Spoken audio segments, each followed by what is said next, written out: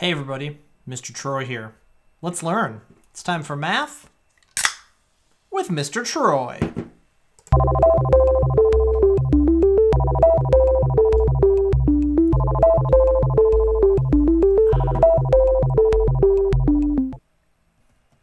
All right, this video is about how to evaluate the difference quotient. The difference quotient is a definition from calculus.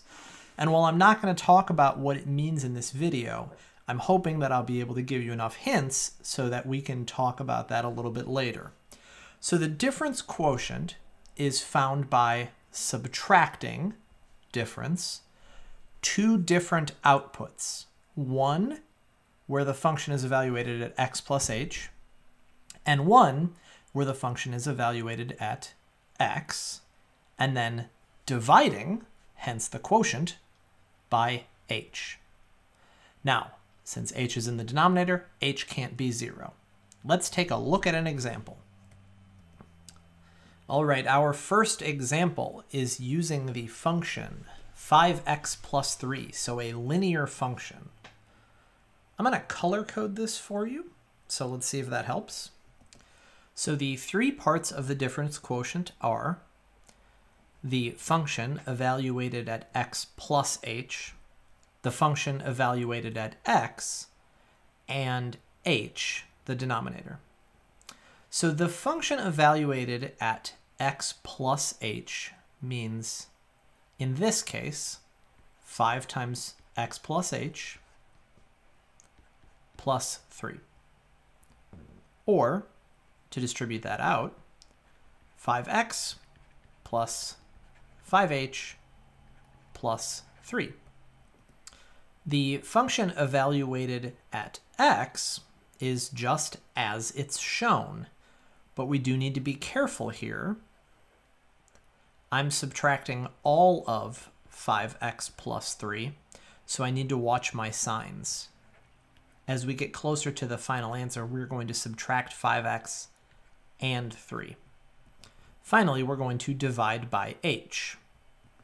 So again, this, as far as you know, is just a definition, and there's no what does this all mean yet.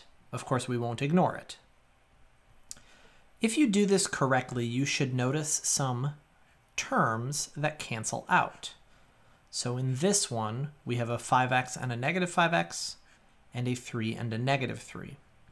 This is going to leave us with 5h over h, or 5.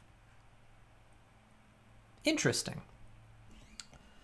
All right, here's our next example, 2x squared plus 4. So again, we're going to start with the function evaluated for x plus h.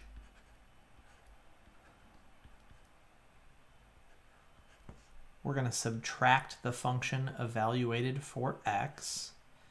And we're going to use parentheses to remember that we're going to subtract both the 2x and the 4. Then we're going to divide by h. So this is going to get a little bit more complicated because we've got x squared plus 2xh plus h squared plus 4. And then we're going to subtract 2x squared and 4.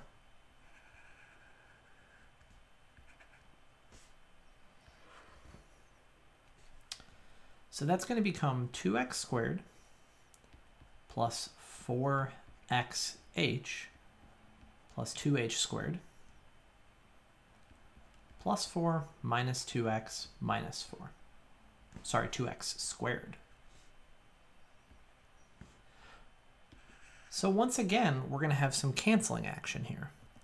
The 2x squareds are going to cancel each other out, and the 4 and the negative 4 are going to cancel each other out.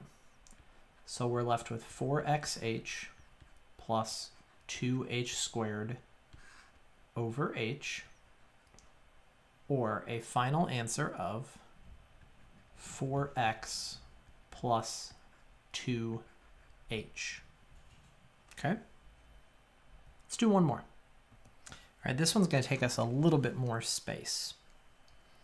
So what's going to make this more challenging is that there are more terms in it, and that we're going to have to be careful watching our negatives.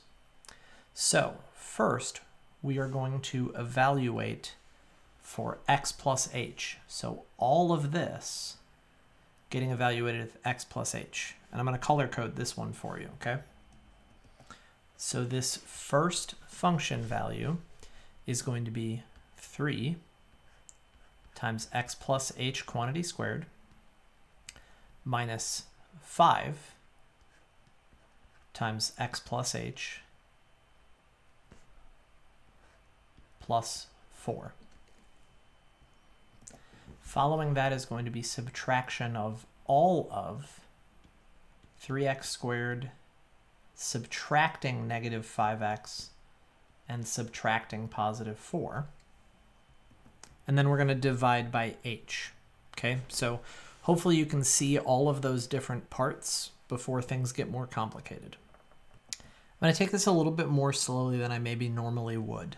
I'm going to start by foiling out this perfect square to the perfect square trinomial, x squared plus 2xh plus h squared. I'll distribute this in a second. Then I'm going to have minus 3x squared plus 5x minus 4. And all of that's going to be over h. Now you might be able to see where some of this is going, but I am going to distribute everything out a step further. Okay, I have everything distributed out, and I'm going to again look for those cancellations. So the 3x squared and the negative 3x squared will cancel. The negative 5x and the 5x will cancel. And the 4 and the negative 4 will cancel. There should always be some sort of cancellation.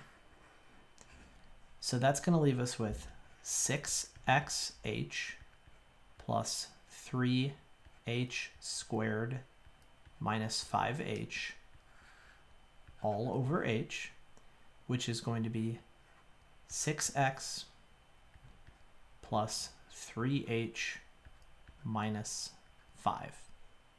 And as of right now, you don't need to have any idea what that means, but that's evaluating the difference quotient. All right, hope that helps.